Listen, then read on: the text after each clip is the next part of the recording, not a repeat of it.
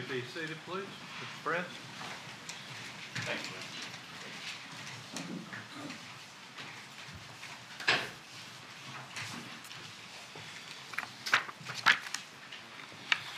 All right, so I don't know anything about any Shakespeare. I can barely keep track for my kids of redfish, bluefish. So I'm just going to talk about the court's instructions, how they apply to the evidence in the case, and then we'll focus on the evidence in the case. I don't have any clever rhetorical devices for you, and I can't rhyme very well. So let's just talk about how to frame the question that you're here to answer first. I think that's the best place to start.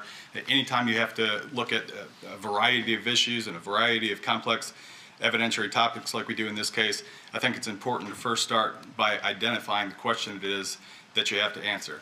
You've heard the state ask a lot of times as the evidence was presented in the case, "In my version of the events possible, in my version of the events possible, in my version of the events possible." That's what a defense attorney is supposed to say, right?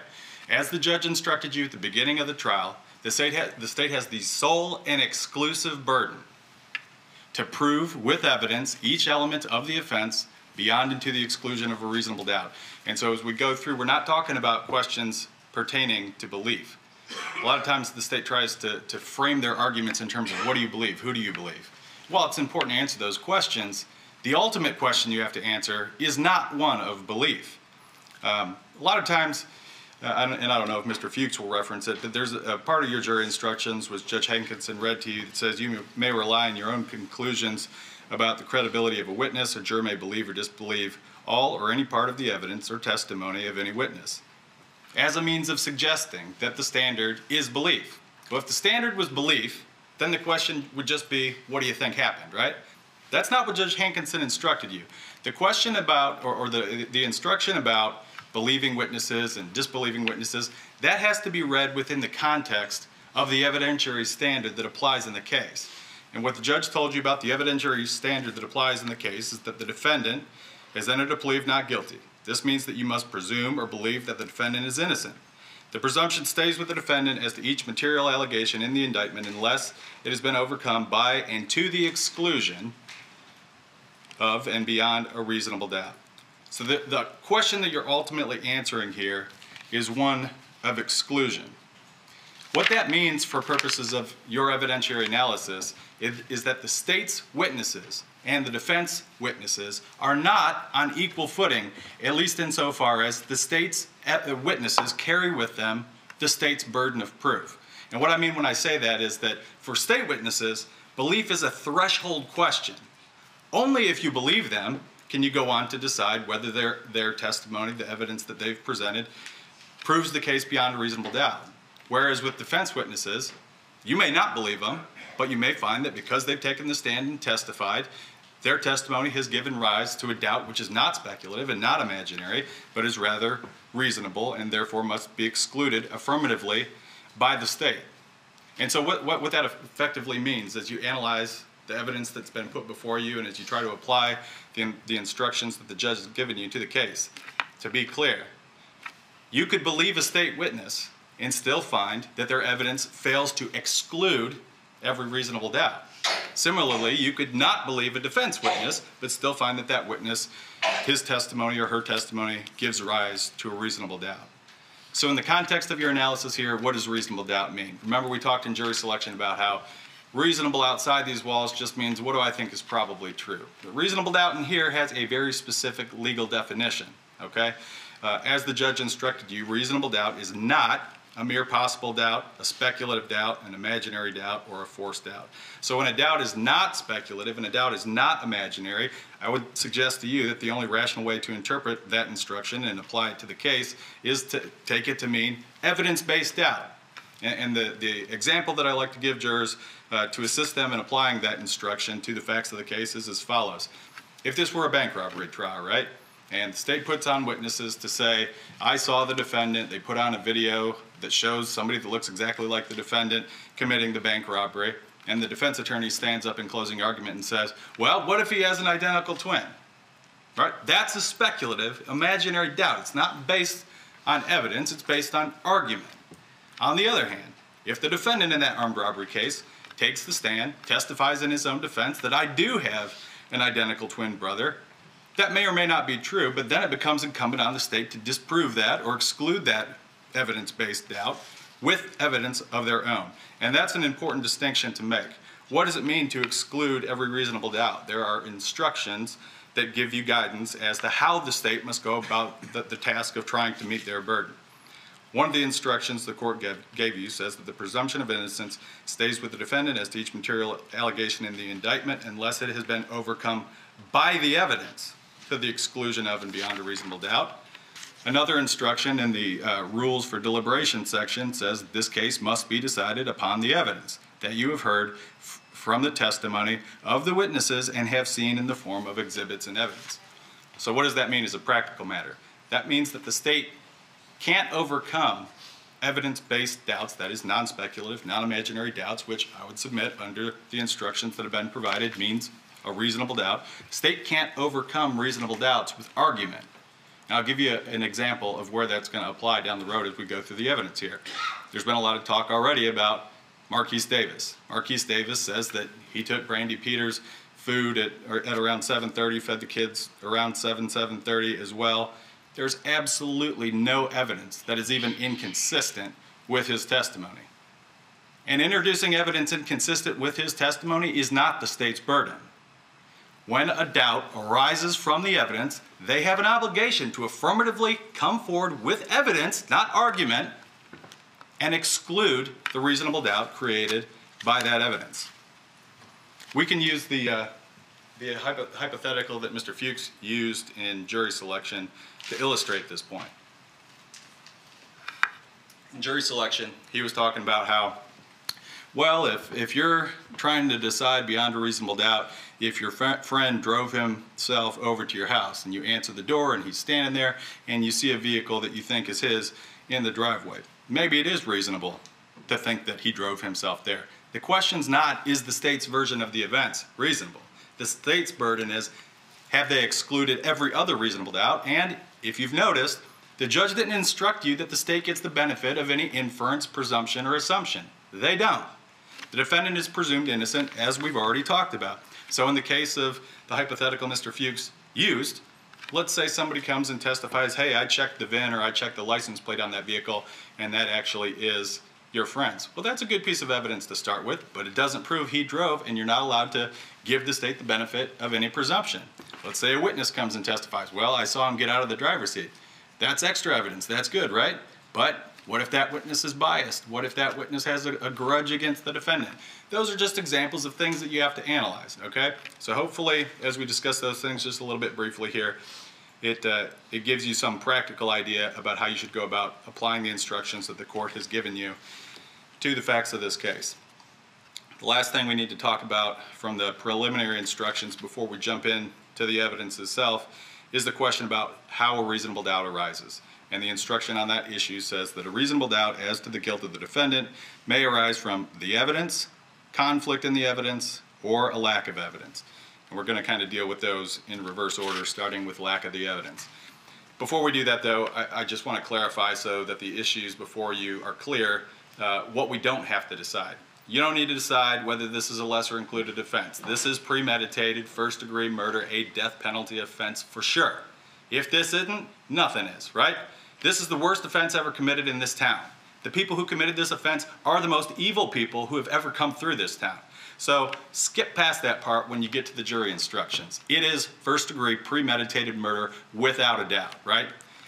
The other thing you can consider is that, or I should say that you don't have to consider here, is whether it's justifiable or excused. It's obviously not. There's no excuse for drowning children, shooting children, beating and shooting Brandy Peters.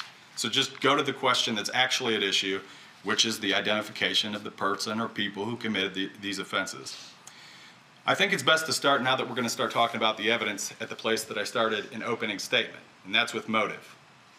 And we're talking about motive now in the context of a lack of evidence. Nothing about the state's case doesn't make sense if the motive doesn't make sense, okay? In order for the evidence that they put on regarding the person who committed this offense to make sense, there's got to be a motivation. Now, that's not an element of the offense as instructed by the court, but it is a necessary logical step to get to those elements, right? Nothing else makes sense if there's not a palatable motive here. Mr. Fuchs starts off talking about how Mr. Segura must have been afraid of jail and driver's license suspension, professional licensure suspension, wage garnishment, tax refund, liens, international travel ban. That argument completely ignored what the evidence actually was. Because what the evidence actually was that Mr. Segura was already subject to every single one of those consequences. His baby mama, Tamika Hawkins, who does not like him, did not want to testify for him, did testify for him, and would have testified here again live if not for a personal medical issue. And what she testified to was that she had already sent him to jail, and he figured out how to get out by making partial payments. She had already got his driver's license suspended. He had already figured out how to get it reinstated by making partial payments. He worked jobs where no professional license was required. Instead, he just took a skills test at the beginning of each job. He avoided wage garnishment by working as an independent contractor and working out of state. She testified that that made it effectively impossible to garnish his wages. She already had a tax lien in place. Anytime he got a tax refund, it was already going straight to Tamika Hawkins. And in addition to that, she already had a child support judgment of a sufficient amount to keep him from traveling internationally. Mr. Fuchs gets up here and talks about he wants to go to Afghanistan, he's worried about his wages getting garnished. All that stuff was already in place. So what are we talking about here? If there's no additional consequences beyond, a couple of extra $100 a month, is that really a motive to kill a mother and 3 children? I would submit that that doesn't make any sense whatsoever. And remember, the guy from DSF that they called, the Department of Financial Services that they called in, went through each of those consequences and acknowledged that if there was already a child support judgment in place, Mr. Segura would already be subject to all of those consequences. The other thing that I want you to think about there is that Mr. Segura already knew exactly what to do about the arrearage judgment that had been placed upon him. What Tamika Hawkins said was that last time he got a child support judgment against him, it was in excess of $20,000. What did he do? Did he kill her? Did he kill his daughter? No. What he did was he went to court. Now the state wanted to introduce evidence that said, oh well, if he filed something with DCF, they were just going to ignore that and go forward. So what? They're not the court. They're not the final arbiter. He can file a petition with the court like the DFS guy acknowledged, and he can go get a final determination from the court. The other thing that I would ask you to consider, and the state mentions this as an indication of motive, I would say that it is an indication of motive, but not motive to kill, but rather to legally deal with the problem. He had already started the process of contesting paternity because Ms. Peters had left him voice messages saying that he wasn't the father. That process hadn't even worked through yet, right? Why is he going to go through the process at all of filing documents with the court, contesting paternity, if he's just going to kill everybody, right? It doesn't make any sense for him to cut that process short and just kill everyone when he may very well be able to get paternity determined and get out from under the child support judgment altogether. Even if paternity had been established, however, Tamika Hawkins told you what he did with the child support judgment last time he had it imposed against him. He went to court, he told the judge about the fact that he had bought diapers and made payments, and it got reduced from over $20,000 down to $9,000. When Mr. Segura testified here, he told you that in this case, he actually had receipts of payments and diapers and this kind of stuff, so he stood an even better chance of being able to get his child support arrearage judgment reduced. And again, he already knew how to stay out of jail by making partial payments, keep his license by making partial payments, how to avoid garnishment by working out of state. His job didn't require a professional license. When you look at that and realize that all of the consequences that the state is suggesting as motivation were already in place, nothing about that motive theory makes sense. Tamika Hawkins' testimony absolutely eviscerates the foundation of their entire case. There's absolutely no additional sanction that Mr. Segura is facing as a result of this new child support judgment.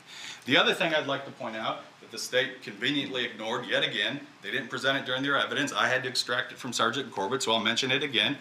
He's talking about all these text messages that Brandy Peters was sending. Oh, these mean text messages, she's taunting him.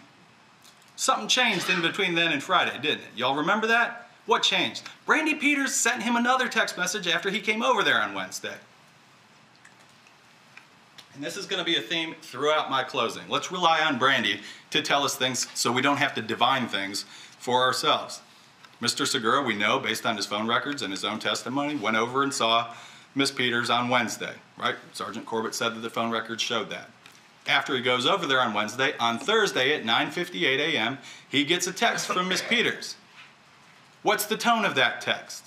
Is she taunting him? Is she talking about child support? Is she saying she's going to have him put in jail? No, none of that.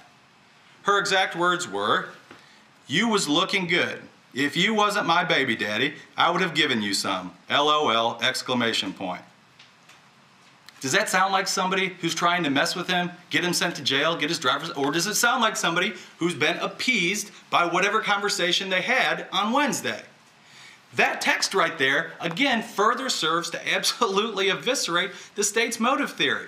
Henry had dealt with Brandy. He went over there, and it's like he said, they're like any other couple that has a sexual relationship. They fight, they make up. They fight, they make up. That's part of the pattern of their relationship. And that's what happened here. That's what Miss Peters' own words indicate.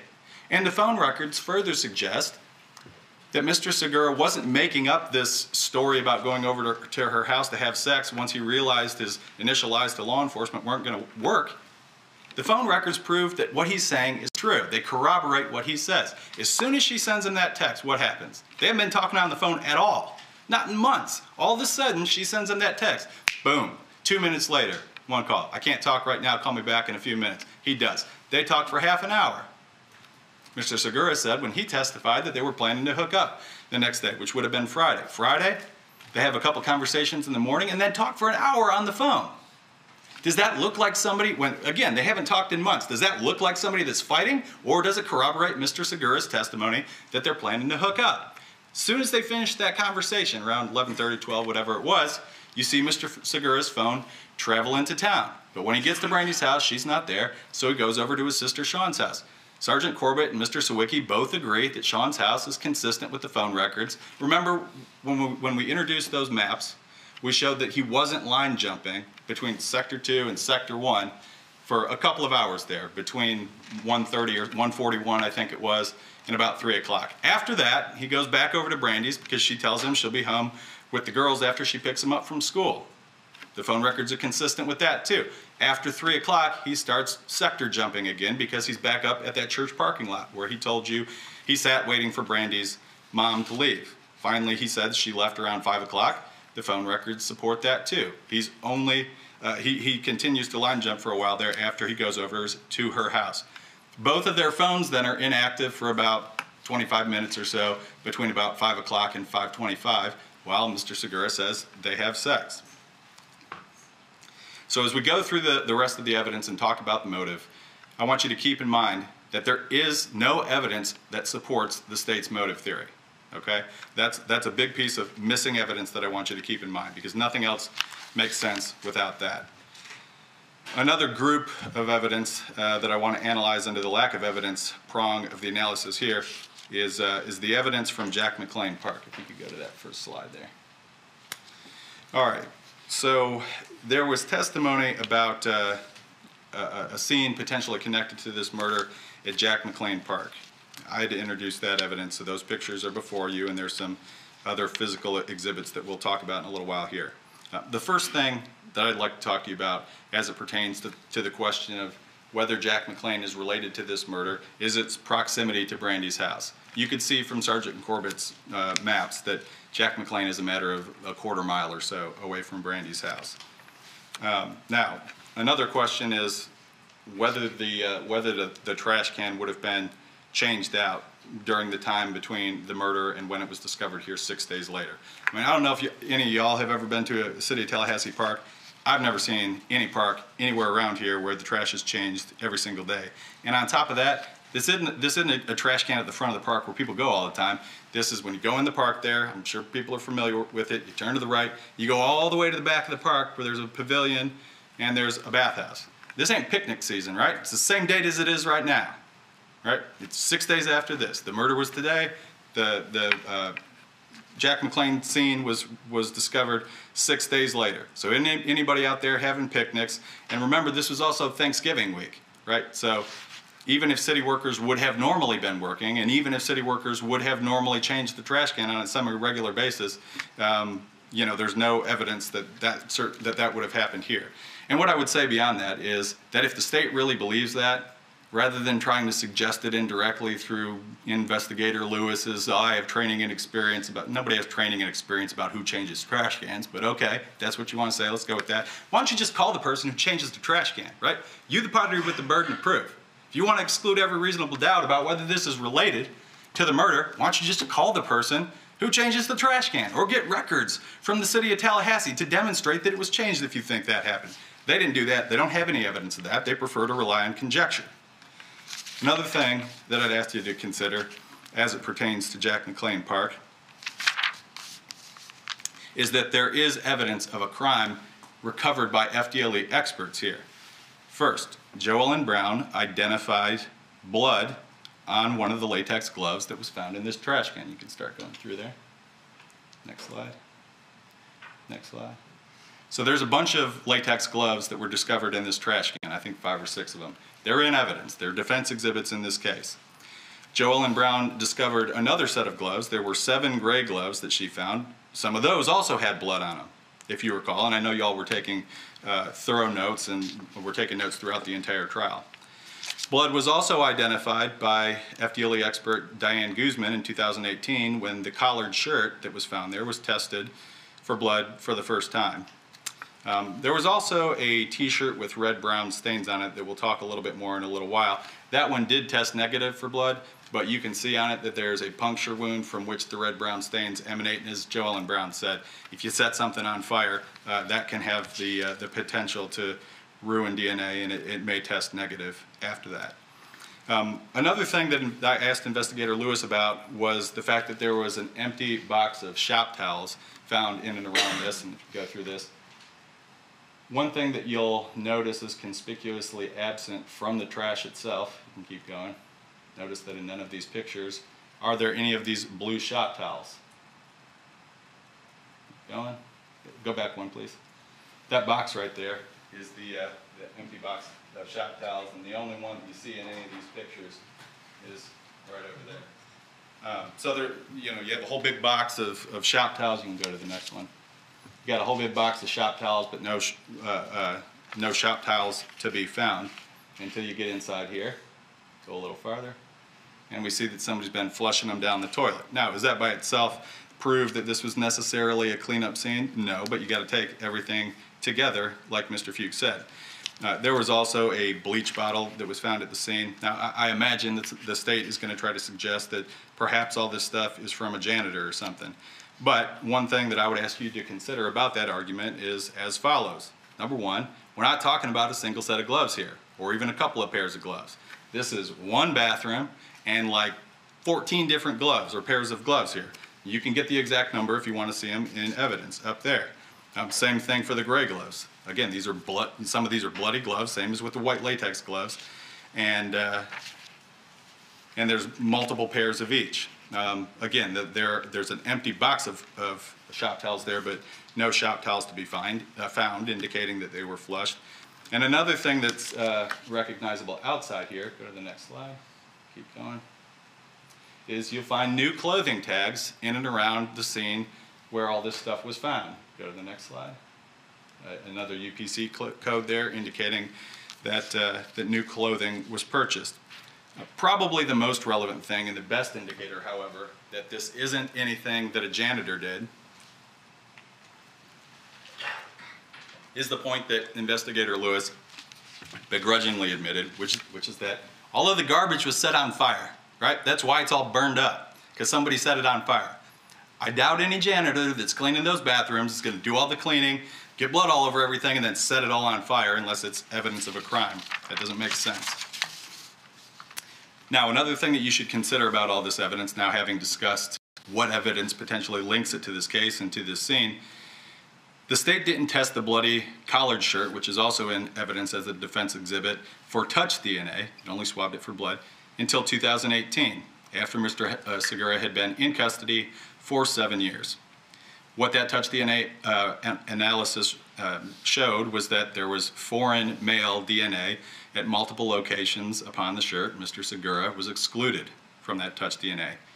To this day, the t-shirt that was discovered with red-brown stains on it has not been analyzed for touch DNA. To this day, The latex gloves that were discovered have not been swabbed for touch DNA to this day. The gray gloves that had blood on them have not been swabbed for touch DNA to this day. The bleach bottle that they found has not been swabbed for touch DNA. And the UPC codes that they found there were never followed up on either. Remember what Mr. Knox said a homicide detective or investigator can do when they get UPC codes close in time to when those items were purchased. They can go to the originating store and they can get video associated with that purchase. That would have been pretty good evidence, huh? I mean, wouldn't it have been pretty compelling if they'd gone to Walmart and got a video and it showed Mr. Segura, for example? That'd be an example of excluding reasonable doubt, right? But that's not what they did. They just left it sitting there on the garbage and took pictures of it. Now, another point that I want to talk about relative to the lack of evidence in this case is the lack of evidence connecting Mr. Segura to the actual crime scene on Saddle Creek. Mr. Fuchs kept using the term an absence of evidence is not evidence of absence. I don't know what exactly that meant, and Joel and Brown didn't know exactly what that meant. But I think it's important to focus on the phrase excluded here, because excluded is not an absence of evidence. Excluded means there is evidence, we can compare your profile to it, and it ain't you. That's what excluded means. So let's go through and talk about the DNA found at Saddle Creek that excludes Mr. Segura. There was DNA found under Brandy Peters' fingernails. That excluded Henry Segura. They never did bother to take any scrapings from underneath the children's fingernails. There was some testimony about the fact that they were short, and what? You can't get dirt, grime, skin under short nails? I mean, it's certainly worth a try. They got it from underneath Brandy's nails, and some of her acrylic nails were broken off. Henry was also excluded from the DNA found on the phone cradle. That's an important point to realize. I know that there was some dispute about whether it's a Vila, whether it's not a Vila. Even in the best case scenario, and according to Kevin McElfresh, it isn't Henry's DNA and it isn't Javante's DNA, which means it's a foreign male's DNA on the phone cradle. Henry was also excluded. Actually, I'll go through and I'll give you the state's exhibits here in case you want to note that. So with the fingernail scrapings, that's going to be states 103C, H, and I. With the phone cradle, it's going to be states 35.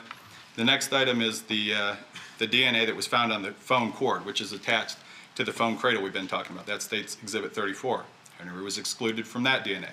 The reason I'm talking about these surfaces in particular is because they have apparent connection to the murder. Remember, there's that big scuff mark on the wall by the phone.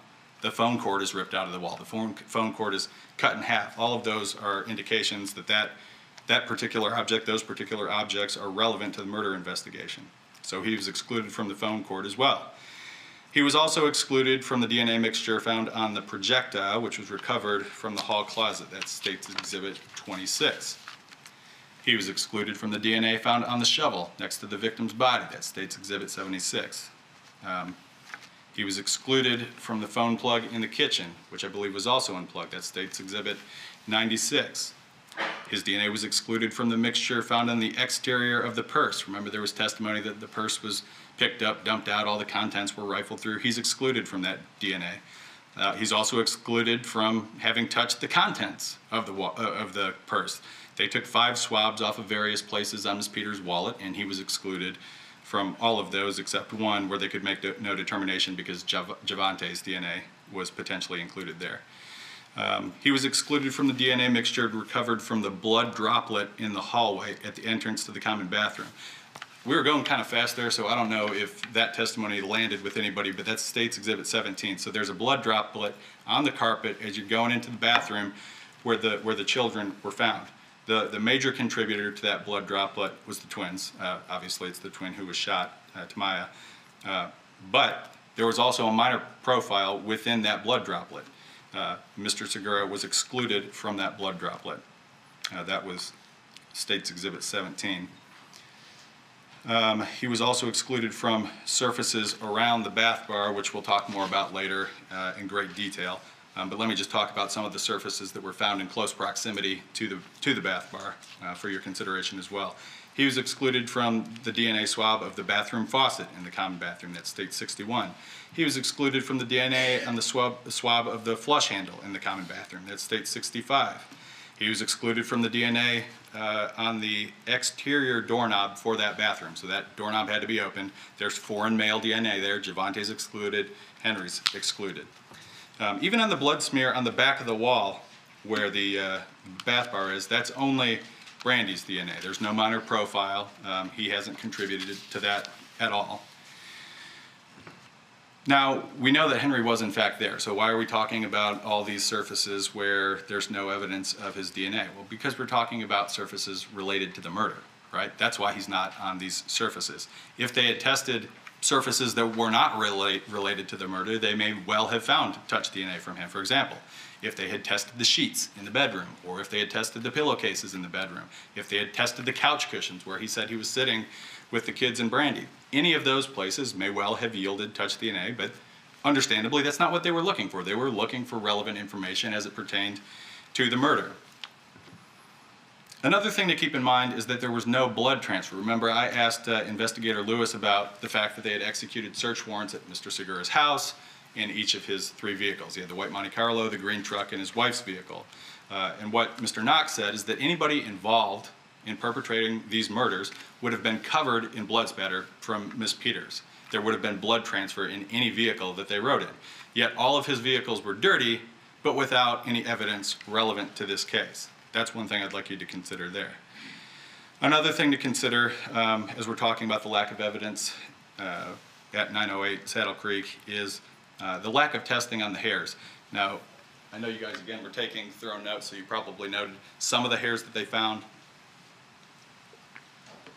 didn't meet the criteria for DNA analysis, which is to say that they didn't have roots. Other ones did have roots and were capable of being analyzed, but they didn't do that because Investigator Lewis or anybody else from the Tallahassee Police Department didn't ask him to do that. Another important point I want to make outside of the DNA as it relates to the lack of evidence developed at the crime scene is the lack of evidence pertaining to the shoe impression and scuff marks.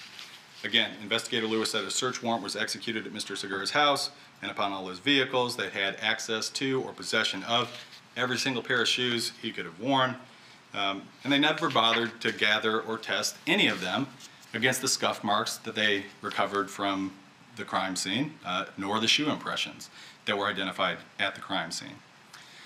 And then finally there again, they had the ability to perform soil analysis on that shovel. Mr. Fuchs' suggestion was that perhaps that was something that the kids brought in. We'll talk more about that later when we're talking about some additional DNA analysis, but they didn't do the soil analysis. Certainly, if it revealed that there was soil consistent with coming from Brandy's backyard, that would undercut any argument that it could be potentially a calling card from actual Los Zetas cartel members or people, for lack of a better expression, who want to be affiliated with them locally. Another thing that I think it's important to consider is the lack of injuries present on Mr. Segura. So Mr. Knox did indicate that Ms. Peters had a whole bunch of defensive wounds, but that she also had broken fingers and bruised knuckles, and some of her acrylic nails were torn off. And remember what he said, he did this motion and said, those indicate that she would have grabbed at her attackers and potentially sustained injuries to her hands doing that. And this was a dynamic and prolonged struggle. We know that also that she was scratching at least one of the assailants because she had foreign female DNA discovered underneath her fingernails. Now the state suggests that maybe this is from a nail tech, but I would make a couple of points about that. First of all, you can't just say stuff like that when you're the party with the exclusive burden of proof. If you think that, why don't you go ask her sister, who's sitting right over there, where she gets her nails done at, and then go ask for buckle swabs from those folks. That would be a means of excluding every reasonable doubt. But they didn't do that. They just threw that suggestion out there for you to consider. Another important point relative to the possibility that the DNA under her fingernails is from a nail tech is that the acrylic nails growing on top of her own nails have grown out a discernible space there. What that obviously means, for I'm sure the female jurors who've gotten acrylic nails can explain their nails, is that that acrylic nail has been on there for some time. It wasn't done within the last week or so. It's been there for some longer period of time, which of course is also inconsistent with the state's suggestion on that point. I think that it's also important to consider that we also have potential foreign blood spatter in the foyer of the house. and that was discussed, number one, on the tile next to Brandy's body. Each of them testified that there was a round blood droplet on the floor there that wasn't consistent with impact spatter coming from Miss Peters, wasn't consistent with cast off from a weapon. And again, we also have foreign blood identified going into the common bathroom on the floor, mixed with one of the twins' DNA right there. That's important.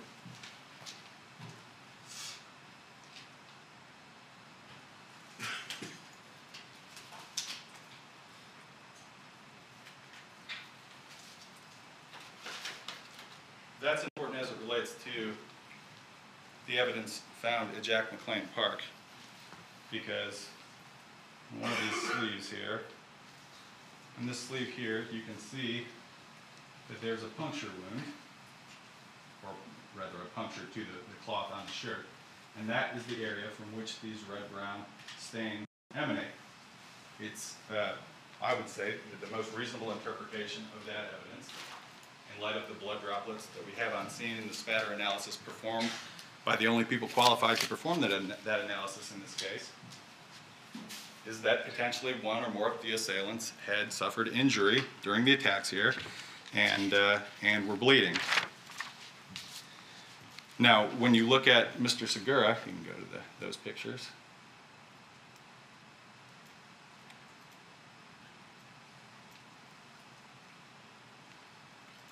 When you look at Mr. Segura, there's no obvious injuries. There's no visible injuries, and of course he's light complected, so if there were injuries consistent with having battled Brandy Peters, those would have shown up. You can go to the next one there. Again, no obvious injuries, certainly no injuries consistent with having been gouged by acrylic nails.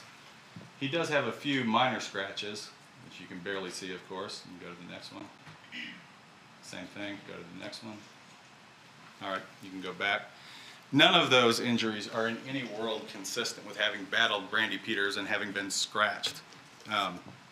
Those are consistent with exactly what he described, that he went to his buddy's house, he shot arrows, and he reached into the bushes to go ahead and grab the arrows. I mean, you don't have to be a board-certified medical examiner to identify what looks like a scratch from reaching into a bush and what would look like a scratch from being gouged by a person with acrylic nails. I also want to talk about the lack of evidence supporting the state's theory about the time of death. So I would direct your attention back to the fact that Officer Jernigan testified that Monica Peters told her on the morning of 11/20, when the bodies were discovered, that she had last spoken to Brandy Peters at about 10 o'clock the night before. Now, although Monica Peters claimed that Brandy's phone, her home phone, was disconnected, the circumstantial evidence indicates that's not true. There's no reason why Brandy would have run to that home phone in the back of the house in her bedroom if the phone was disconnected. Moreover, the assailants would not have had to yank the cord out of the wall, nor would they have had to cut it. If, however, you want to assert that, probably the best way to do it is to just get the phone records. We're sitting here 9 years removed from the murder, and still the state doesn't have any phone records relating to Brandy Peters' home phone. If you wanted to exclude the reasonable doubt about whether Brandy was still alive at 10 o'clock, probably want to go ahead and get those records. We can also talk about Brandy's cell records. Mr. Fuchs stated in his first close that in the weeks leading up to the murders, we can see that she's active on her phone. They didn't give you weeks. They gave you a week, 1 week. And this day is different than the other days. It's a holiday Friday, number one. And number two, we know that she has company, right? Mr. Segura's over there from like 5 o'clock to 8 o'clock, 8:15. And then immediately after that, we know that she had another visitor in a dark-colored SUV based on Marquise Davis' unrebutted testimony. Those two things distinguish this day from other days, and I would suggest if you really want to establish that there's actually a pattern of never being inactive for more than a couple hours, give us a month, give us 2 months. Call detail records are not like text records. They don't evaporate after a short period of time. You can go back and get call detail records back and back and back. Those records aren't in front of you. You got a week. So that's what you have to draw a conclusion based on. I would also say that, I mean, it probably goes without saying that the state is going to try and make some argument about why Marquise Davis is either lying or wrong or whatever. But if you think that's true, you can get his records too.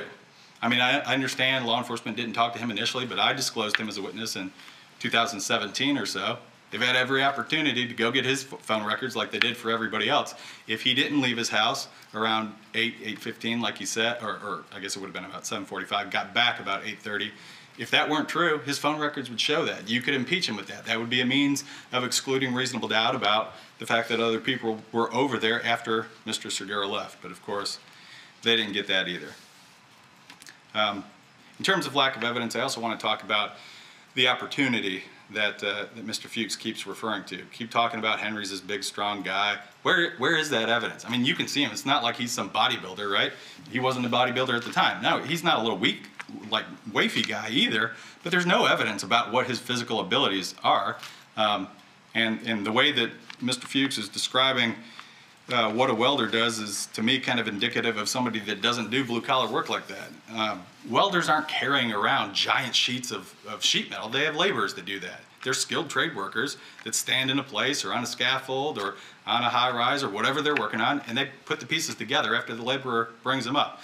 Moreover, the only evidence about Mr. Segura's physical abilities at that time indicate that he had recently undergone an invasive intestinal surgery to remove a bullet. That's why he's got that big 9-inch scar on his stomach. You don't have to go back to it, that's fine. That's why he's got that big scar on his stomach right there. And remember, both Mr. Segura and his friend Adam Thornton testified that Mr. Segura was not yet back to a full workload on the jobs that they were doing.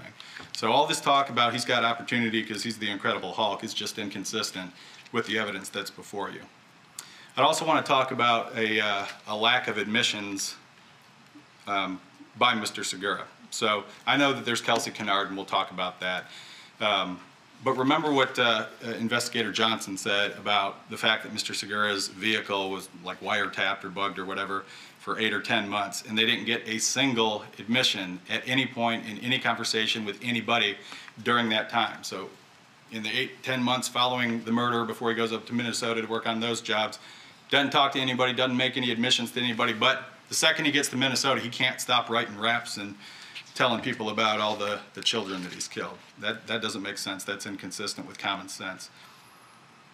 Another point that I would try to make is, regarding the lack of evidence pertaining to admissions. The state came back in their rebuttal case and tried to suggest that Mr. Segura had secret knowledge of facts of the case were not readily disclosed to the public. I would first say that it defies common sense to think that the family members of the victims are not going to immediately ask how they died and that law enforcement would not immediately tell them how they died. Now, if I knew they were going to make that suggestion, I would have just called Pine, but I didn't, so I didn't. What I can rely on, though, is the burden of proof. Because what would the best evidence that Pine, Marguerite Douglas, did not tell Mr. Segura that day, the 20th, that the children were drowned? What would the best evidence of that be? Probably call Margaret Douglas herself, right? She's here. We all know who she is. She was interviewed in this case. That would be the best evidence. If you're the party with the burden of proof and you're trying to actually exclude reasonable doubt, you probably want to go get her rather than suggesting that's what happened with witnesses who don't have firsthand knowledge. I'd also like to mention, in terms of the lack of evidence, the lack of follow-up on other potential suspects. Back in 2011, remember, TPD conducted a confidential informant operation where they sent Gregory Washington as a CI to talk to his cousin, DeMario Paramore. Lieutenant Basio at the time was listening over a wire to their conversation, and upon some prompting and being reminded with his report, he admitted that he heard Mr. Paramore admit to having participated in these murders. That was the quote. I know it was phrased a little bit differently during the state's case. For any of these things, if you have factual questions about them, don't rely on me and don't rely on him. You can ask the court reporter to read back any portion of any of the evidence to you. So if there's a dispute about that, you don't have notes, you don't have a recollection, just ask. You can hear anything you want. What Basio actually said upon prompting on cross was that, yeah, Mr. Paramore admitted to having participated in the murders and explained why they killed the kids. Dead men don't talk. That was the quote. Lieutenant Basio had to admit also, though, that he never bothered to talk to any of Mr. Paramore's alibi witnesses. He had to admit that he never bothered to get his phone records. He had to admit that they never bothered to send off his DNA buccal swab until I kind of gave him a hard time about that at a deposition in 2016. And even at that point, he didn't follow up to make sure they tested it against the appropriate number of exhibits. He just made sure it was sent off and left it at that, and there was no testimony elicited from any of the FDLE experts or McElfresh or anybody else about what, if any, comparison was done between Paramore's buccal swab and any of the evidentiary exhibits. And then last, as it relates to the lack of evidence, I'd like to talk about briefly Tyra Wilcoxon here. So the starting point with her, of course, is that she's a jaded ex of Mr. Segura. Their last interaction was her calling his wife to say, hey, I'm sleeping with your husband, and him kicking her out of the car and leaving her on the side of the road in Georgia. Not a great place to start if you're trying to determine if a witness has bias or an axe to grind, right? What she said when she was testifying under oath before you is that she only called Crime Stoppers in order to make a record in case something happened that she had knowledge about this case. But then she was impeached with prior sworn testimony where she admitted that she had actually hired an attorney, Mr. Waters, to try and sue Crime Stoppers to get the money that she was really after here. That's what motivated her to make these allegations. She was trying to get the Crime Stoppers money. Most importantly, though, and this is the biggest point with Tyra Wilcoxon, she said that Mr. Segura came to her house to get this gun on the 16th, that Tuesday, the week of the Classic, right? We know that the state has both of Mr. Segura's phones, the records for both of his phones. If that were true, if his phone records showed that he went to Tyra Wilcoxon's house on Tuesday during the week of the murder, don't you think they would have introduced that evidence? Wouldn't that be good evidence to corroborate what she was saying? Again, they didn't introduce that evidence because that's not what the phone records show. It's their burden to exclude every reasonable doubt. It's their burden to introduce evidence which corroborates their witnesses if they want you to rely on that testimony, and they simply didn't do that.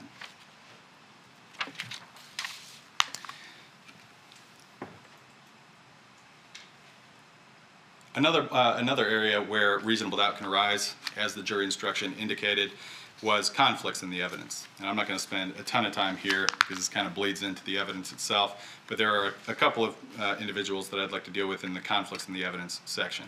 Mr. Fuchs mentioned Kelsey Kennard. One of the factors that the court gives you to weigh, and this applies to multiple witnesses in this case, number 9, has the witness been convicted of a felony? Or a misdemeanor crime of dishonesty, but in Mr. Kennard's case it was multiple felonies. He was serving a long federal prison sentence. So that's something that can weigh against his credibility, or should weigh against his credibility. Another factor that you can consider is, has the witness been offered or received any money, preferred treatment, or other benefit in order to get the witness to testify? Well, we know that's the case, right? If there was a stipulation read to you that after he offered that videotape testimony, guess what he got? Motion for substantial assistance, sentence reduction, out of prison. Essentially, he got the benefit he wanted. And the instruction says that you're to take special care when evaluating that testimony. And in fact, there's a special instruction that applies specifically to a situation like this, and I'll read that to you as well.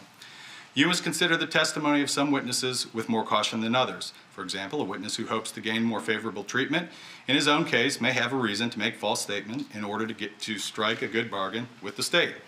This is particularly true when there's no other evidence tending to agree with what that witness says about the defendant. So while a witness of that kind may be entirely truthful when testifying, you should consider his testimony with more caution than the testimony of other witnesses. However, if the testimony of such a witness convinces you beyond a reasonable doubt of the defendant's guilt, or if the other evidence does so, then you should find the defendant guilty. Again, he had already received a sentence reduction here, and the jury instructions specifically tell you to give special care when evaluating his testimony. Another of the factors that Judge Hankinson has instructed you to consider when weighing the credibility of a witness's statements and testimony is whether the witness at some point made other statements that were inconsistent with the testimony offered in court. In the video that you saw played here in court, Mr. Kennard said Mr. Segura admitted to killing 3 children. He said that he drowned 2 and shot 1. He said the kids came home while he was killing Brandy. Lieutenant Basio, his video was played on the back side of that, and I know it was quick, so if you didn't get notes about it, if you don't remember it, you can ask to come back out and watch it again. What Lieutenant Basio said is, Kennard didn't say anything about kids during his interview at the prison back near the time of the offenses. A pretty important detail not to tell somebody when they come all the way to Texas, I think it was, to interview you. Lieutenant Basio also said that Kennard offered absolutely no other details about the nature of the killings. Nothing about kids drowning, nothing about kids coming home, nothing about shooting, at least as it pertains to the kids. He said Brandy was shot. Another factor that the court has instructed you to consider, and this applies in Mr. Kennard's case as well, is does the witness's testimony agree with the other testimony and evidence introduced? Mr. Fuchs pointed to the fact that Mr. Kennard said at one point during his video testimony that he killed the baby mama because of child support. Well, I don't know how, again, it was quick, so I don't know if you caught that, but he also said that one of the reasons was that she had a drug debt, and he was trying to say that there was some sort of drug debt with Mr. Segura. What that should indicate to you is that he's just pulling media reports from anywhere he can get them, mangling everything together and trying to give something that sounds credible or believable. Beyond that, I mean, there's additional evidence that is readily disprovable that Mr. Kennard provided. So one of those things, one of those pieces of evidence that's readily disprovable is that he hid a gun or the gun in the engine block or around the engine block of this Monte Carlo. Okay, so the Monte Carlo was subject to a search warrant. It was seized in 2010. They still got it. It's still at TPD. In their impound lot or at whatever, tow yard that they subcontract with, they got it. Okay, so if that gun is in that car, they could go get it right now and get it before rebuttal. But of course, they never did that, and they don't have that evidence because that isn't true. Another thing to consider as it relates to the Monte Carlo and the text message that Mr. Fuchs pointed out about getting rid of the Monte Carlo. Again, it's stolen. Its VIN is on the engine block. If it's not stolen, that'd be pretty good evidence, right? If Mr. Segura is trying to get rid of this car that Mr. Kennard is suggesting is involved in the murder as a hiding place, and it's not stolen, that would completely undercut his explanation. They've had 9 years to run the VIN and see if it is in fact stolen. I can promise you, if it wasn't stolen, you would have heard a witness come in and testify that in order to rebut Mr. Segura's testimony. Another important piece of evidence that is inconsistent with what Mr. Kennard said is the weapon that was used. Mr. Kennard said that Henry admitted to having a 9mm gun. Of course, the weapon used in this case was a .32 revolver. Mr. Kennard also said that the kids came home while Brandy was being killed. That's not in any way consistent with what the physical evidence shows. That's not possible in light of the physical evidence, is what I mean to say there. So the exchange that took place back in the bedroom, that's relatively quick, right? Because there's not a lot of bloodletting back there. She doesn't suffer any significant injuries back there. There's a struggle over the phone. There's 2 shots fired into the bathroom. There's 1 shot fired out the window. There's a shot back towards the door to the bedroom that goes into the closet. And then there's a struggle down the hall, but Brandy makes it outside. If at any point the kids are walking across the street while the stuff in the bedroom is happening, they're probably going to notice a bullet smashing the window and coming out the house.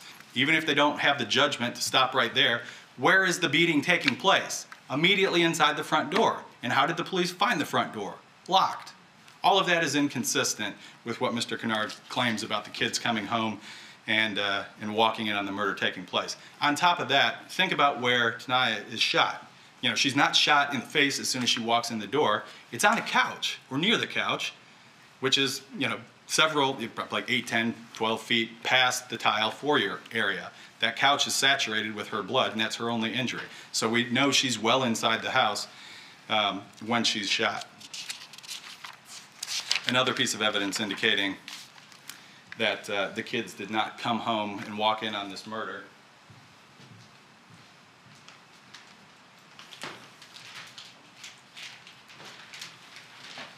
is the clothes they were wearing. We're talking about the same time of year we're talking about now, right? It's cold outside. Anybody notice that? Javante was barefoot and had no shirt on. Just had his corduroys on. Is that consistent with him having just walked back across the street from eating dinner at the neighbor's house?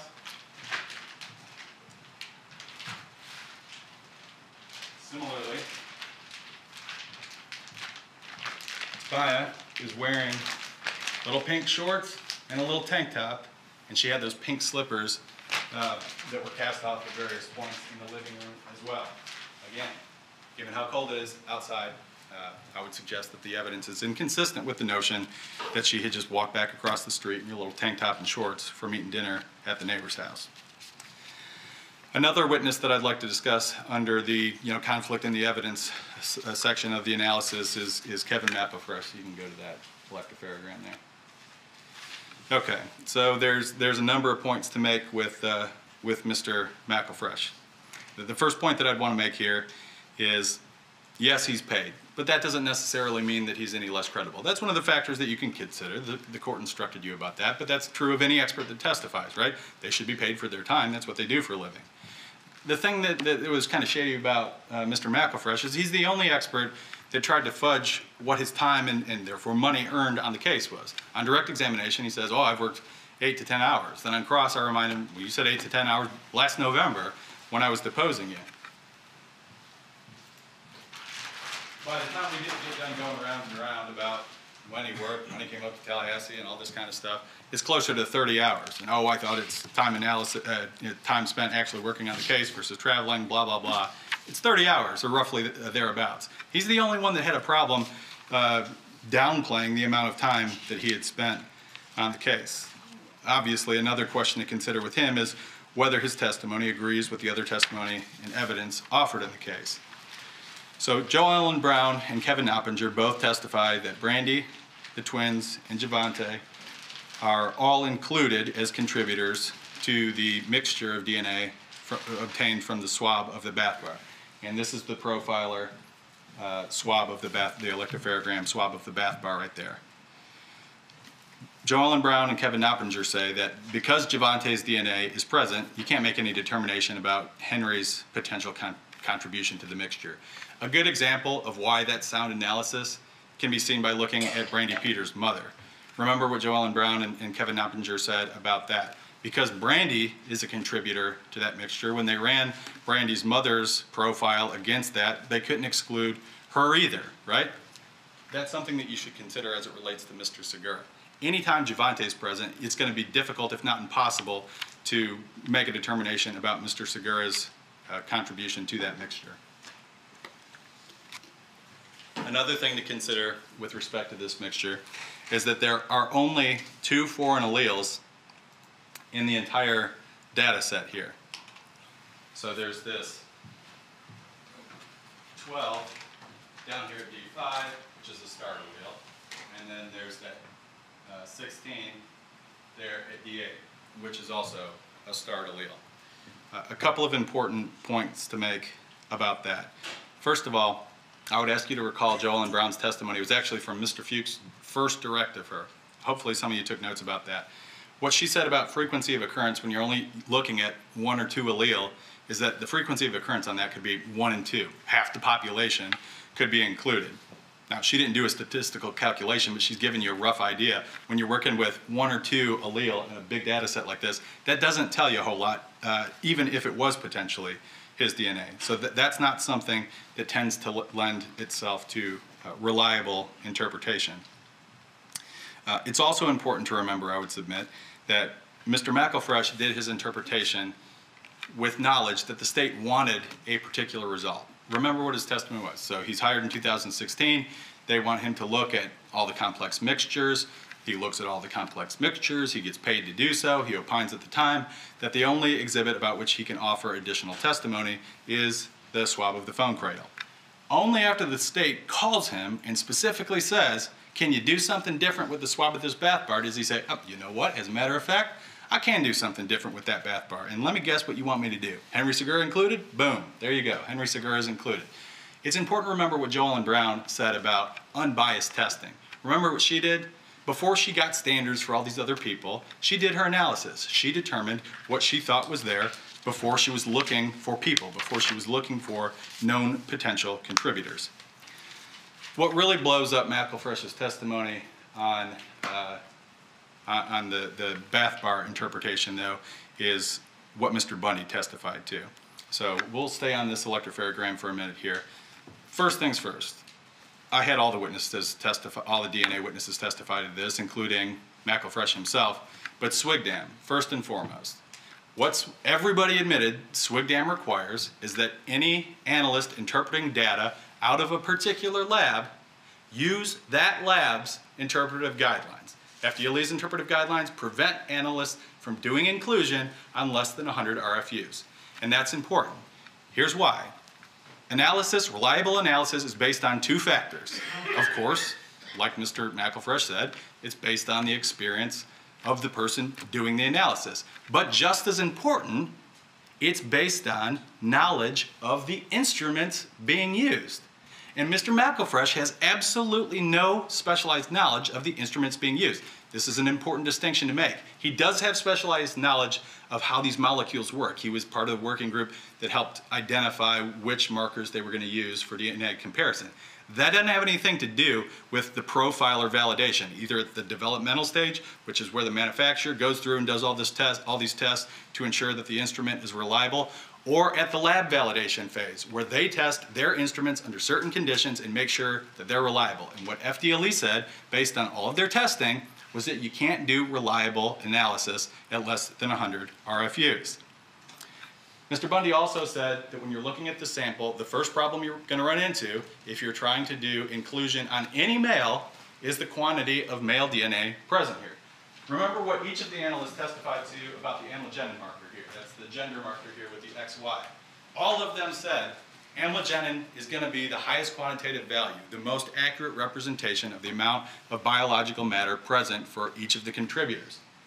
At the largest and easiest to amplify locus, amylogenin, we have 1,041 for the X, which is the female marker, and only 85 for the male. At the best locus, males, whoever the male is only showing up at 85 RFUs, which is going to make trying to include a male at any of these other loci virtually impossible. And that's what Mr. Bundy said was one of the first problems with what Mr. McElfresh had done here. The second problem, and this is obviously indicative of the reason why SWGDAM requires analysts to use the specific guidelines developed for use in a particular lab, Mr. Bundy says this 14 right here is a Roxdye peak. That means, again, in case you didn't get notes, I know that part's kind of complicated. The way that they amplify this biological material is they use different colored dyes. Sometimes the dye from this row of the electropharogram will bleed down here and it will create a steady peak pattern throughout the entire third row. Because Mr. McElfresh doesn't have any specialized knowledge of FDLE's instruments, he didn't know that that was a Roxdye peak, and so he used it when it shouldn't have been used at all. Another problem another problem with Mr. McElfresh and his analysis as it relates to this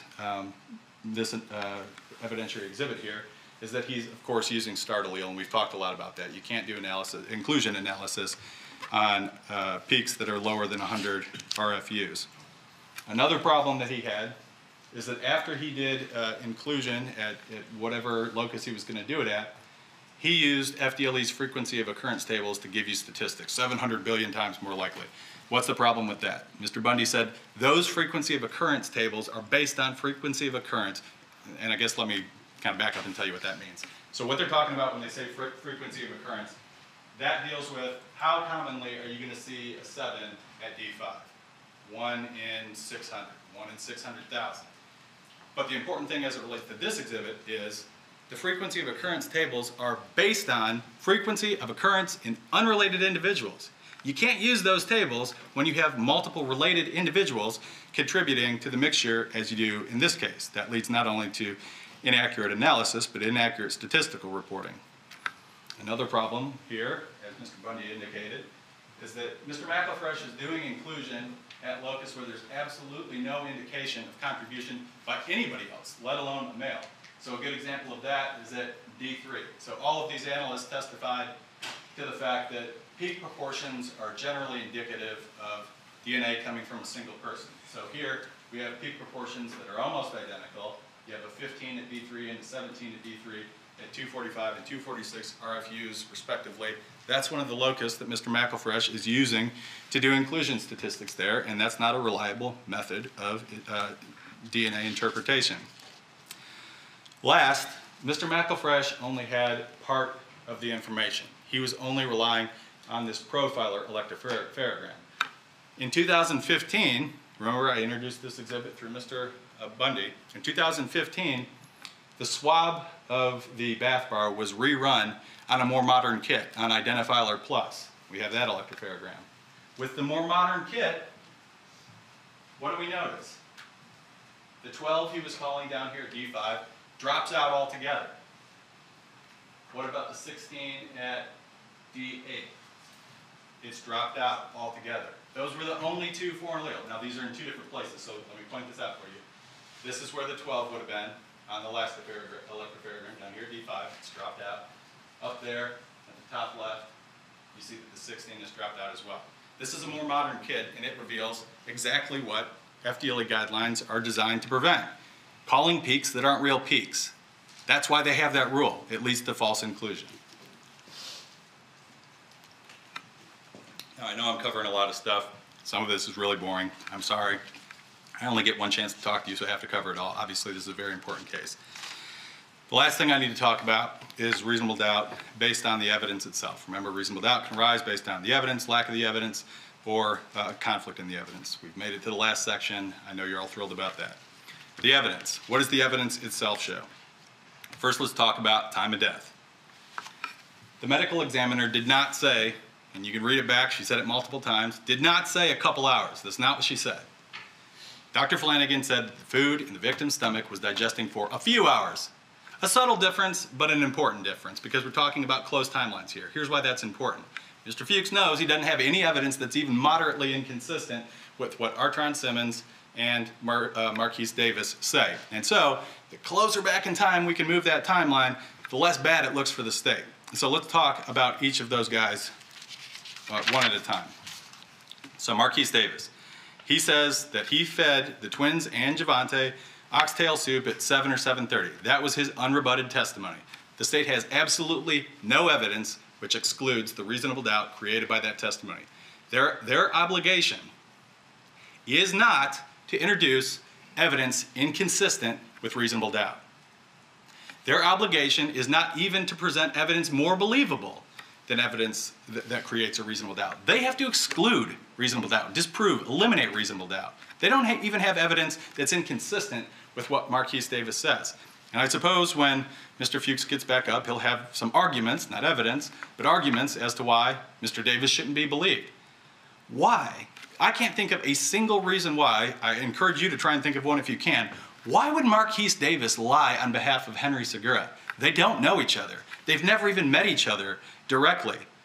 Mr. Davis cared for Brandy and her kids. Miss Peters was his girlfriend at the time, fiance at the time, her best friend. He took care of the girls and Javante 2-3 nights a week, fed them dinner. Why would he lie for some guy he doesn't even know? That defies common sense. He has absolutely no reason to offer false testimony in this case. His sole motivation is that he's been called to testify truthfully, and he's offered that testimony. I would also submit to you that Mr. Fuchs mistakenly mischaracterized what Artron Timmons' testimony was. And I'll remind you, and if there's any dispute about it, if you don't remember, if you don't have notes, go ask the court reporter.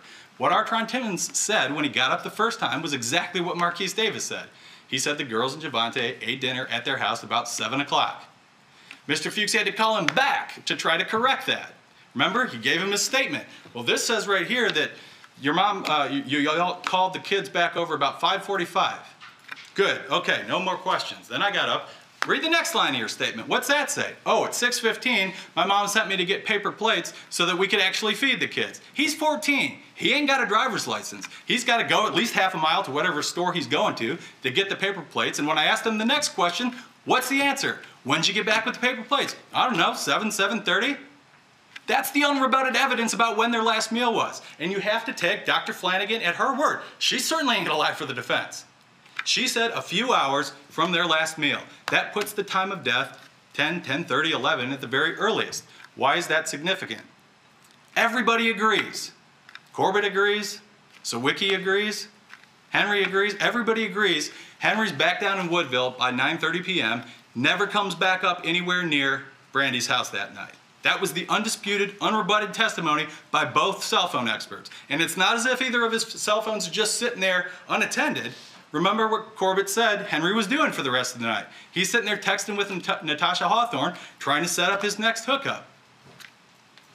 I would submit to you that the combination of the time of death with Mr. Segura's activities that evening by themselves conclusively rebut any idea that he could have been involved in the commission of the offenses.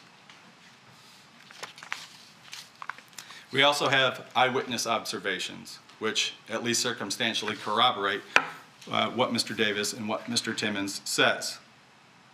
Number one, Marquise Davis again testified that he saw a dark-colored SUV in Miss Peters' driveway when he got home. Henry's gone by then. Remember, the phone records show him on Paul Russell Road at 8:21 p.m. There's a communication on his phone. And when Marquise Davis gets back to his own house at 8:30, he sees this dark-colored SUV. Does that mean that the person in the dark-colored SUV is killing Brandy and the kids? No. Remember, the food in the stomach says they got to be alive till about 10:30 at the earliest. But what it does mean is that if somebody else is visiting her, there's a reason why she's not using her cell phone, which the state is pointing to as their only piece of evidence to suggest that she was dead earlier than what Dr. Flanagan is requiring her to be dead. DeHanna Scott, another witness, neighbor of Brandy Peters, says when she gets home at 11 p.m., she sees a white SUV in Brandy's driveway. I don't really know if the state's trying to do something by introducing a picture of Brandy's mom's car, eliciting testimony that Brandy's mom has a white SUV. Nobody said anything about Brandy's mom being over at Brandy's house at 11 o'clock on the night of the murders. If Brandy's mom was there, she would have gone inside or not been able to get a hold of anybody, and she would have called the police, presumably. In any event, there's no evidence about her being there, and any suggestion that she's there is simply based on conjecture and not evidence. And again, state's burden, introduce evidence, not simply get up here and talk. Then you have Darius Mount, who corroborates what DeHanna Scott says about the dogs going crazy, barking right at Brandy's house, so crazy and so out of the ordinary that he calls the police that night. All of these things, while individually not conclusive, are circumstantial pieces of evidence. We've also talked about the kids' clothes. Well, Brandy's clothes are certainly indicative of stuff that you would normally wear during the day, and so are Tanaya's. Tamaya and Javante's are not in any way. And again, remember, this is Friday, this is a holiday weekend. They're probably staying up later than normal. At least two of the kids are dressed for bed, and that's something that you can take into account when you're weighing the time of death. And then lastly, remember the testimony that the twins' TV in their bedroom was on when officers came in the house. If they're just coming across back from the street and they're walking in on a murder, I doubt they're going to have time to go in their bedroom and flip the TV on before they get killed. That's just another piece of circumstantial evidence that you can consider. Another important area of evidence that we have to talk about when we're talking about reasonable doubts based on the evidence is the evidence which tends to indicate that multiple people were involved in the commission of the offense. Now, we've talked about the fact that Henry was excluded from all this stuff. Now I'm going to run through these, and I'll do it as efficiently as I can. All of the foreign DNA, that is DNA which is not from Brandy, the twins, Javante, the officers, friends, family, all the foreign DNA found in the house. And not just found in the house, found on murdery surfaces. Keep an eye on that as we go through each of these exhibits. So there's foreign female DNA under Brandy's fingernails. We've talked about that. I'd like to stop there for a second, though. What do you think the state would be saying if it was Henry's DNA under Brandy's fingernails? You need not look at another exhibit. Brandy's calling to you from beyond the grave. Brandy's sending you a message from beyond the grave. We have foreign female DNA under her fingernails. And maybe it's a nail tech. I don't know. Don't worry about that. That's not sufficient when you got the burden of proof. You have to do something to show. If you have an idea about where you think it's from, you got to introduce evidence to do that. In the absence of evidence, what we have is foreign female DNA identified by their expert, as it were, underneath her fingernails. There's foreign female DNA on the interior front doorknob as well, which, again, that's significant because it was locked. That's State's Exhibit 22. There's foreign male DNA on the swab of the back of the shovel. We don't know definitively that that shovel has anything to do with this. We don't know if it was there the whole time. We don't know for sure that it was a murder weapon. Mr. Knox said it didn't appear to have been used as anything, and there wasn't spatter on it consistent with it having been on the floor the whole time. What we do know, however, and this is relevant, Mr. Fuchs said, why is it there? Kids bring weird stuff inside. Not these kids. Their DNA was excluded from being a contributor to the mixture on the shovel. That's important to keep in mind as well. So it excludes Mr. Segura, it excludes the kids. There's foreign male DNA on the shovel. That's State's Exhibit 76, area number 5. There's foreign DNA on the phone plug in the kitchen, which I believe, again, was also unplugged. Brandy, Henry, the police, Brandy's family and friends are all excluded from that. There's foreign DNA on the purse in Brandy's bedroom. Again, that's dumped out. That's State's Exhibit 32. There's foreign DNA on the contents of the purse. There's 5 areas of the wallet that were swabbed, like we talked about before. On Area 1, Brandy and the twins were included. Henry and Javante are excluded. Foreign male DNA was identified. On Area number 2, foreign male DNA was found again. Brandy was the major contributor. The twins, Javante, Henry, all excluded. Area number 3 of the wallet, foreign female DNA was found. Brandy was included in the mixture. The twins, Javante and Henry, all excluded. Area number 4, it was indeterminate because Javante was a potential contributor to the mixture, and so no determination could be made about Henry. But as it relates to area number 5, foreign male DNA is found again. Brandy is included. The twins, Javante and Henry, all excluded. And this is significant because, again, it's not just some random, item. It's an item that appears to have been picked up. Everything's dumped out of it and rifled through. So that's something that you can take into account as well. As it relates to the blood droplet that's outside the common bathroom on the carpet right there, the twins were the major contributor to that droplet, but there's foreign DNA in that droplet as well. Brandy, Javante, Henry, all excluded. And again, this is important because it's consistent with the other droplet on the tile out in the foyer that appears not to have been deposited by Brandy. It's not blood spatter, it's not impact spatter, it's not cast off, it's a straight downward blood droplet on the tile out there. That was State's Exhibit number 17. On the projectile discovered in the hallway, this one's important as well. Only foreign DNA is found on that. Brandy's excluded. Remember, this is the shot that's fired from the bedroom and into the hallway closet. Brandy's excluded. The twins are excluded. Javante's excluded. All the officers, families, friends excluded. Only foreign DNA is noted on that. That's State's Exhibit 26. On the swab of the bathroom faucet in the common bathroom where the kids were found, foreign DNA discovered again. All 4 victims were included, but Henry's excluded. On the swab of the exterior doorknob going into that bathroom where the kids were found, again, Henry and Javante, all the officers excluded, and foreign male DNA noted. Likewise, on the bloody collared shirt from Jack McLean Park, the touch DNA developed by Diane Guzman revealed foreign male DNA. All 4 victims and Mr. Segura were again excluded there. Another important piece of evidence or type of evidence that I would say gives rise to a reasonable doubt when you're talking about doubt based on the evidence is evidence indicating multiple weapons being used. So, as Mr. Fuchs indicated, we've got multiple shots being fired by the .32 revolver. We've got 4 shots at least fired in the bedroom, 2 in the bathroom. Remember, there's 2 in the master bathroom. One of those strikes the shower, one of those strikes the toilet. We've got one that goes out the window, that's 3 shots. We've got one that goes into the hallway closet. It's important to note that the one that goes into the hallway closet couldn't have been the one that struck Brandy, if any struck her in the bedroom, because it doesn't have her blood or DNA on it. There's only foreign DNA on that projectile. And she shot 8 times, so we're potentially at that point at 12 shots, and then Tanaya was shot as well, so that puts us at potentially as many as 13 shots, which would have required the assailants to reload twice. In the best case scenario for the state, they have to reload once.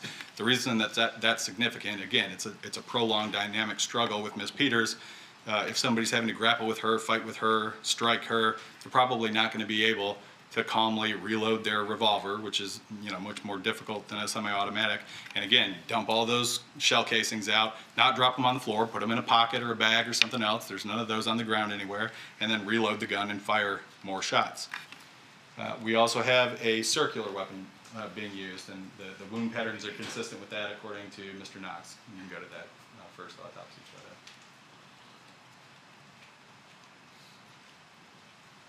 All right, so this one's significant and important because this was the one that both Knox and Mr. Lafort said can't have been deposited by a firearm. There isn't a firearm that has, like a 4-centimeter perfectly round shape like that.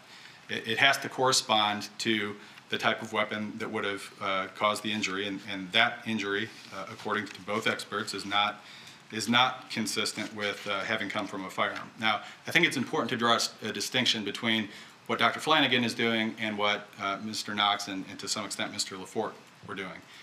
Dr. Flanagan is looking only at the wounds, right? And so the best testimony she could offer for the state is, sure, these are consistent with having come from a firearm. That's possible. And yes, it is consistent with any number of other weapons. Again, state's obligation is to exclude every reasonable doubt, not introduce one possible version of the events. That's the first problem. Second problem, she's only looking at wounds. She's not looking at cast-off. She's not looking at the kinetics and physics involved in inflicting these wounds relative to the crime scene. She's only considering one piece of the puzzle. So when she says it's consistent, that shouldn't carry as much weight, I would submit, as when people qualified to testify in all the forensic disciplines offer their own opinions on that topic. Another thing to keep in mind as we go to the next wound here, we see this oval injury to the forehead. Go to the next one. Again, oval injury. Remember what Calvin Moore said when he was testifying. He offered this voluntarily. The state was trying to get him to say, yeah, that looks like the 32 that I saw Henry with, and he voluntarily offered, yeah, but the butt on that one was more square. Remember him saying that? That's inconsistent, certainly with the round one, and then obviously with this oval-shaped injury as well. The next type of injury we have are the teardrop injuries that Mr. Knox pointed to on the other side of Brandy's head. After that, we have the crescent-shaped lacerations. These are the straight ones here that we're looking at, which, again, we're going to be corresponding to the shape of whatever object, some sort of straight object that struck her. These are more of the straight injuries that Mr. Knox was referring to. This is one of the crescent-shaped ones. Now, again, Mr. Knox was not saying that these injuries could not possibly have come from a firearm. What he's saying is that based on his wealth of experience, all of his training, all of his experience, all of his education in all of these forensic disciplines, that's not the most likely explanation. The most likely explanation is that some different weapons are used. And we know at least a couple of different weapons are used because both he and LaForte opine that, okay, we know a gun's used because she shot a bunch of times, but also some object of at least a couple of feet in length has to be used. So that's two different objects right there, and there's no indication that one person would have been able to wield both of those as this prolonged dynamic struggle is ongoing. Another piece of evidence that's consistent with their opinion is that as you go outside the home, we may have passed these, but actually let's go through these first. Go back one slide. Okay, so as they talked about the blood spatter analysis, I want to remind you of a couple of things. So this cast-off spatter here at the top of the door, Mr. Knox said was from cast-off from some long object coming down like this, and as it came forward, it was slinging the blood. That's why there's high volume. That's why there's high height. What he and Mr. LaForte also said is that there's upward traveling cast-off right there, consistent. And it goes up, it actually goes up under that curtain right there on the door. That's consistent with backward motion. So you've got one person standing on this side of the door, moving forward. You've got another person on this side facing this way, and their weapon is going backwards. So you have cast off consistent with two different positions by two different people there. Same thing as you look at the east wall here. Next slide. Next slide. Okay, so on the east wall here again, Mr. Knox said that this was impact spatter consistent with downward motion from a weapon. The person would have been facing that east wall. That's consistent, again, with the void pattern in the spatter on the west wall. Remember how we talked about that west wall wasn't covered in spatter like the front door was and like the east wall was. Again, that's consistent with multiple people being in multiple locations. Of course, none of those opinions exclude, and Mr. Knox acknowledged that, none of those opinions exclude the possibility that this is one person moving into different locations. But in light of all of the evidence, he didn't find that to be most likely. What I would submit is the most compelling evidence that multiple people were involved is the shoe impression evidence. As you go back and you deliberate, you're going to have an opportunity to talk about how credible each of these witnesses are and were. I would submit to you that Mr. Knox was the most credible witness either party called. He wasn't married to one opinion. He didn't try to go too far for he just told you what it was. And his credentials are impeccable. He's the only person that's qualified to testify about each of the areas of forensics that we discussed. And his opinion was that these are 5 different shoe impressions or probable shoe impressions. Could he say definitively, yes, these are absolutely shoe impressions? No, he didn't try to say that. He said, based on my experience, my training, my education, each of these are most likely shoe impressions. What he said beyond that is that, number 1, the officers are excluded from having deposited each of these, and number 2, these are each different from the other. These are 5 separate, distinct shoe impressions. Like, I don't know, to me that's the end. What else can you do about that? You don't have an expert that says anything different than that. I called the FDLE guy, even though he didn't agree, because I'm just putting everything in front of you, right? I'm not afraid of the evidence. I called all the FDLE people. I called all the state experts because I got the evidence in this case. That never happens for a defense attorney, but that's what this case is about. So even though he disagreed with Mr. Knox, I called him, and his opinion was kind of consistent with what Mr. Knox said. He wasn't comfortable saying these are probable shoe impressions. He said they were impressions. None of them were left by law enforcement. That's at least somewhat consistent with what Mr. Knox says, and I would submit that Mr. Knox is the best witness to get that evidence and information from because he is the most qualified and he's the person who has the most training, knowledge, experience, and education dealing with each of these topics. And before moving on from this photo, I think it's also important to note, I know it's been a long time, but whoever the evidence tech from TPD was that put down all this leucocrystal violet, remember what she said about why she put it down? Because she thought those were shoe impressions. That's why she did that. That's what she testified to. She thought that as well. Now, she wasn't qualified to go do all the shoe impression analysis, but she didn't have to be. She created the evidence, she got the evidence documented, and somebody that was qualified, Mr. Knox, took a look at it. And then we come to Santos' testimony. So, I like to think, as I think most attorneys do, that I'm not an idiot, okay? And so what I mean when I say that is I know that Santos has obvious credibility issues. I'm not blind to that fact. I'm not asking you to believe every word he says. I don't believe every single word he says. But the reason I call him is that significant parts of his testimony, material parts of his testimony, are corroborated by other important testimony, more reliable, more objective evidence and testimony. So the first thing that I want to talk about, just in passing, I suppose, is the fact that one of his statements is typewritten. Mr. Fuchs keeps coming back to this point. I think it bears mentioning that's what investigators do. Investigators for his side. Mr. Newland's done that in this case too. That's what they do. That's what they're supposed to do. They go talk to a witness, they do an interview, they take notes, and then they go make a typewritten statement based on that interview, so it's not all sloppy and ugly looking, so that the attorney reading it can read it, right? That's why they do that. So any suggestion that that's improper is, frankly, simply silly. Going on past that, though, I think there's important pieces that we can talk about here. So I guess I'll talk first about the mental health evaluation that Mr. Fuchs referenced. That's funny to look at because you look at the date of the evaluation and the date of the report, it's 7/31 and August 1. There's a second report from the same guy with the same evaluation date and the same report date that says something totally different. And I quoted that during Santos's cross-examination where it's talking about there's no evidence of any mental illness and he's manipulative basically. He does what he wants to do to advance his own agendas. Does that mean that he's not lying? Certainly not. And is there a way to tell what he's being totally truthful about and what he's lying about? No. I mean, like I say, there are pieces of evidence which corroborate some important pieces of his testimony, but we can't tell for certain what all he's being truthful about. So let's talk about the things that can be corroborated. So one piece of evidence that corroborates his testimony, and I understand the timing on this could make it that, you know, it's kind of like a self-fulfilling prophecy. He hears about it and then offers testimony about it, but the fact is, this guy, Demario Paramore, confessed to a confidential informant on a recorded line, and Lieutenant Basio stated that he heard that confession. That corroborates what Santos says. Again, is that definitive? Certainly not, and that's not the best piece of evidence that I'm going to refer to in supporting parts of Santos' testimony. Another thing that I would ask you to look at, and again, this is just circumstantial, Mr. Fuchs asked a bunch of witnesses about domestic violence. You get very angry.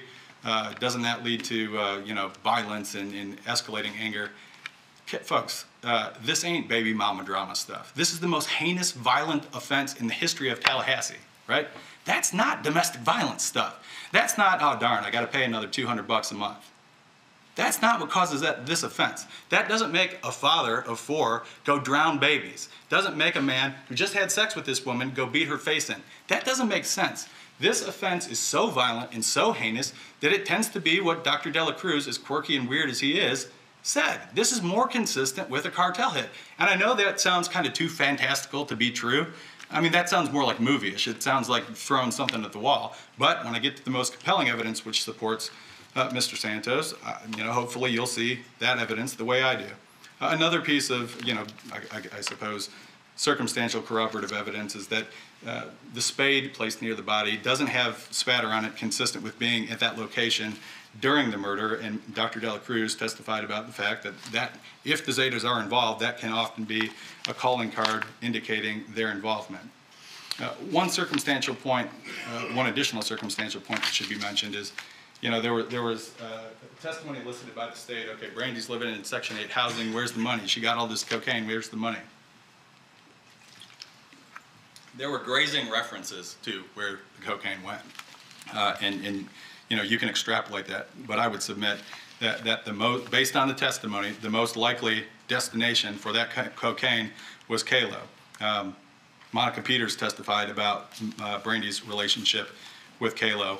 Santos testified about how Kalo was actually in the federal detention center over on Capitol Circle in 2010 at the same time, which puts the timeline for him being federally indicted for cocaine trafficking kind of in the same time frame that Santos was talking about the thefts taking place. Again, Brandy was dating Kalo, and Javante was rumored to be his child. That's who Henry thought was actually Javante's father. That's who Brandy was leaving him messages about, saying Javante's dad is this other guy. So, you know, is that definitive proof? Of course not, but it's one potential explanation based on evidence for where that cocaine went. And we should also talk about, of course, the DNA that links Avila to the scene.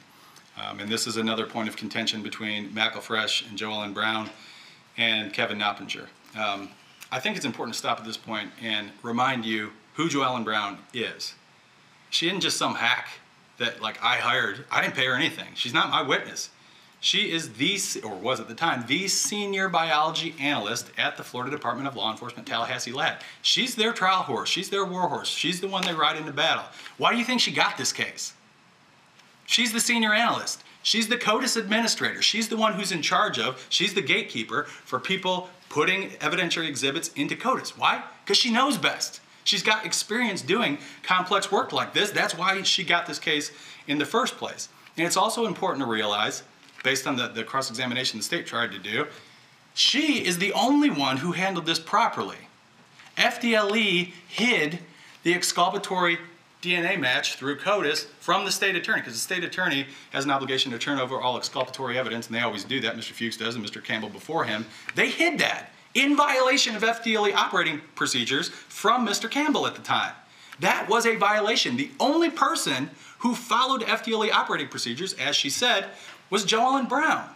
So this suggestion that she was like forced to retire or something, which she was the only person who didn't violate, was frankly patently absurd, and she clarified that point herself. So before we talk about the analysis, I just thought it was important for context to understand who Joellen Brown is. Again, she's spent her entire career helping law enforcement agencies, helping the state attorney develop evidence for use in criminal cases, and helping them secure convictions. Do you really think on the most serious, most heinous, most disturbing, most disgusting case that she's ever handled, just all of a sudden, out of the blue, for no reason, she's going to flip on FDLE and help the guy who may have committed these horrible murders? That doesn't make any sense at all. Her testimony is unbiased. She isn't getting paid. She's a law enforcement witness, a career law enforcement witness, testifying truthfully for the defense, because that's what the science most accurately supports. So we have the context now, and again, as I go through, I'm going to refer to her because she's the most credible, but my witness, Kevin Noppinger, just kind of said he agreed with everything that she said. So let's talk about what she said relative to the DNA. You can go to that slide that depicts, there we go, okay. So this was Joellen Brown's analysis. This is not a situation like we were dealing with the bath bar, where you got two allele, okay? Look at all these matches. He's a 12 at D8, it's a 12. He's an 8-10 at D7, you got a 10 plus. He's an 8-9 at THO, you got an 8-9. He's an 11-12 at D13, you got his 12. He's a 9-11 at D18, you got his 11. He's a 17-18 at VWA, you got his 17. At TPOX, he's a 9-11, you have his 11. At D18, he's a 15-18, you got his 18. At D5, he's an 11-12, you have his 12, and then this is the significant thing, because under the FDLE operating procedures and interpretive guidelines, this is the one that allows you to do inclusion statistics. You have a genotype. A genotype is when you have both allele from a contributor. If you don't have that, you're not allowed to do inclusion. But You do. You have a genotype here, and he matches every place else. Yes, there's masking going on. Yes, there's dropout going on. But she isn't violating operating procedures like McElfresh did to arrive at this conclusion. She's not using any start allele. She has a genotype. She's properly and unbiased, in an unbiased fashion, interpreting this DNA evidence based on her training and experience. Now, on top of the DNA analysis by a law enforcement analyst who links Mr. Avila to the scene, remember I had her look at the actual electropharogram, and she looked at it and said, yes, he is included. You have Avila's own testimony and his own behavior. So the first thing we know about Avila, you can go to that first highlighted page there. The first thing we know about Avila is that he's a real drug trafficker, like a Narcos style, you know, whatever movie, site, whatever TV series, like he's a Colombian drug trafficker. He was caught bringing there you go, 42.75 kilograms of high purity cocaine, $100 million worth of coke into the country on a ship. He's the captain, they catch him, right? So we know he's a real player. His testimony was that except for this little misunderstanding in the first day of his case, his boss calls his wife, I'm gonna kill you. Oh wait, that was a mistake, I'm sorry, I'm sorry. Neither he nor his family are ever in danger. This is the federal judge's order, and this is in evidence. Go to the next slide there. What does the federal judge say about him or his family not being in danger? In 2001, Quinones was not at liberty without risking the life, or at least the well-being of both himself and his family and his friends, to cooperate with the United States. The prospect of retaliation by the criminal enterprise was tangible and imminent, which accounts for his unwillingness to accept responsibility for his crimes. He told you he was never in danger. That's a bold-faced lie. Pretty sure we can rely on the words of a federal judge about what the situation actually was. Another point that we have to look at is that Avila claims specifically and repeatedly that he never actually cooperated against any person. Now, I just said, you know, my thing. That's not true either. The judge says he cooperated conspicuously by, among other things, returning to the courtroom in which he was convicted and sentenced, appearing before the judge who sentenced him, and testifying decisively against one of the princes, if not one of the kings of the Colombian cocaine realm in which he formerly operated. He goes on to say, a review of the transcript of Quinones' trial testimony against the guy, his boss there, which fully and accurately discloses his role in the 2000 criminal episodes and earlier episodes. So he's saying, I didn't cooperate against anybody. The federal judge says, okay, buddy, you're a liar. Okay? So we know he's lying. Now the relevant thing is not that he's lying, it's why is he lying. And the reason I would submit is because these facts go along with the defense theory here, and he knows that. I mean, I'm the one cross-examining him about these points on the video. Look, what I was suggesting there, as you saw yourself, is so you cooperate, you get a motion for substantial assistance, you've now helped them take down this part of the ring. He gets back to Colombia within 3 days of landing in Colombia. Even though he says all his associates have been arrested, he's contacted by the cartel and they're trying to bring him back in. That's what he says. What I would submit is that his life was in danger at that point because he cooperated, as the federal judge said it would have been. And so what does he do? He makes contact with a woman he hasn't seen in 10 years. He does a marriage by phone to her in Italy so that he can get a spouse visa, and he hightails it over to Italy, where he stays until after these murders are committed. Now, the state says, hey, look, he completed his college class, he paid his rent in November, and also he doesn't have a passport, because no illegal immigrants ever make it into the United States, right? Especially a boat captain. I'm sure he couldn't have found a boat over in order to illegally enter. Further, I'm sure no college student has ever passed a semester's class when they miss a class. That doesn't happen either, right? And then finally, when people go on vacation, they never pay their rent. Obviously, if they're not there, they don't have to pay rent. They don't have to pay their mortgage, right? I say that sarcastically just to make the point that, look, none of that stuff, none of that supposedly corroborative evidence proves anything of relevance. What we have lies about are the purposes for which the defense introduced this testimony. It's to show that he had a motive to be involved in this murder. It's that he had, remember I talked in an opening statement about wet work. That's what that is. That's why his own quote was, he went back in 2013, after these murders occurred, to Colombia and could walk the streets in peace. That's what he said. Why do you think that was? Why do you think he hightailed it out of there with some chick he hadn't met or hadn't seen in 10 years, and then all of a sudden after the murders are going, I can walk the streets in peace after getting a 20-year sentence reduction? Does that definitively prove it? Of course not, but it's circumstantial evidence that points in the direction that I'm suggesting it does. Now the last thing in terms of corroborative evidence relative to Santos that I want to point to are some things that show that he was actually, and again, this is the most compelling evidence that I was referring to, at least from my perspective. We know that they were in actual communication. Brandy and Santos were actively communicating with each other. When law enforcement went into her house, they searched the place, of course. They seized everything of evidentiary value. They found like 7 or 8 letters from Santos to Brandy, and these are all sent within like the 2 weeks leading up to the murder. This right here is the envelope that C.C. Timmons referenced. So the day before the murder, Brandy gets this letter, and she comes over to C.C.'s house, and C.C. described her as displaying mannerisms indicative of her being afraid. This is in evidence. What it says on the back of this envelope is, death before dishonor. Word is bond, bond is life, and a man should give his life before his word fails. Say what you mean and mean what you say. And it says below that, dear Mr. Mailman, if this letter happens to get lost, just send it to heaven because it's going to an angel. On the other side it says, I thank God for you, and I ask that he look out for you and our 3 little angels. Chilling, right? That's not me telling you Brandy was scared. That's her best friend. Her best friend is telling you she gets that letter. She knows what it means. Remember why this was introduced? It wasn't just that I introduced it. Is that the state's asking Mr. Santos questions. You don't even know her. What's she look like?